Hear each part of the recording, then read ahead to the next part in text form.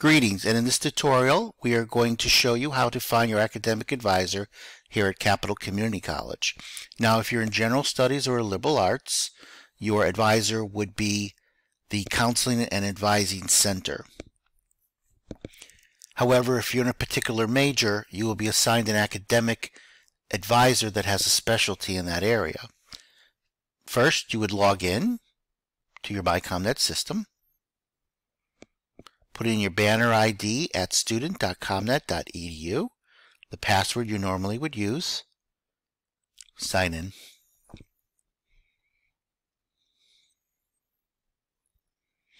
Go over to Banner Student and Faculty Services. Now, if you've attended multiple community college in the state community college system, they'll be listed here. However, if you've only attended Capital Community College, it'll bring you directly to this page. Otherwise, click Capital Community College.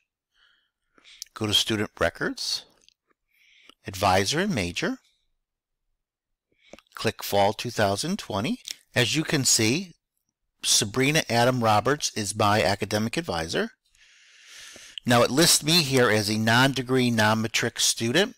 That means that I have not completed the admission process or I have not chosen a major.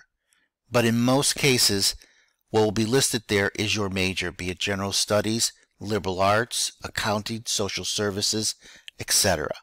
To contact your faculty advisor, go to the Capital Community College webpage, go to About, go down to Faculty and Staff Directory, your advisor's last name will be here in alphabetical order. You can hyperlink to contact them. Good luck and stay safe.